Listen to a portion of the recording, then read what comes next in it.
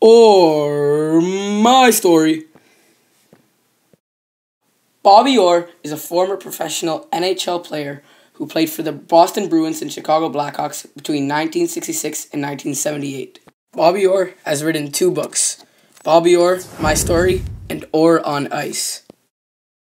Orr, My Story is about the life of the professional athlete Bobby Orr. The story starts from when he was a little kid playing on ponds in Parry Sound to when he was playing his final years in the NHL. For the 1978 season with high expectations, I prepared for that season like any other. I really thought I was going to go on playing. I had to believe that, but I only played 6 games. I still couldn't practice much with the team, and my ice time wasn't what it used to be. My knee was too sore to allow me to play more, but sitting on the bench just made it worse, as it would begin to stiffen up as it cooled down. I think the main theme the author was trying to convey was that you should never give up, even if times are tough.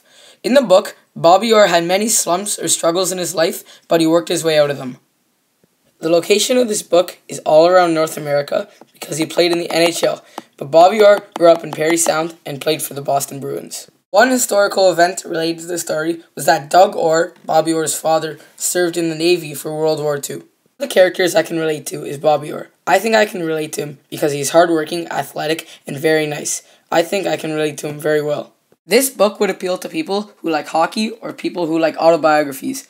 This book also appeals to everybody because it can relate to so many different topics and subjects that anyone can read it and love this book.